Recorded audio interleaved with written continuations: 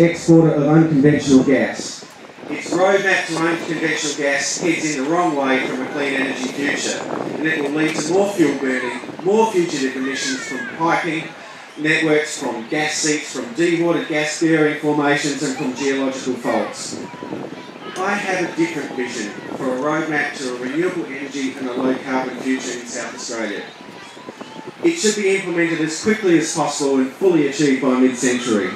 In my vision, we will have renewable electricity generation above 50% per year, with longer periods where we export our excess wind and solar energy to other states by 2020.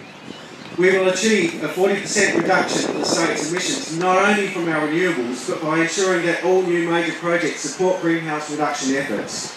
Our electric rail and train network will be run on green power renewable energy.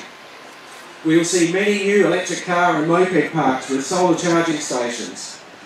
The first large-scale concentrated solar thermal power station will be built near Port Augusta, and community and large regional scale photovoltaic projects will be thriving.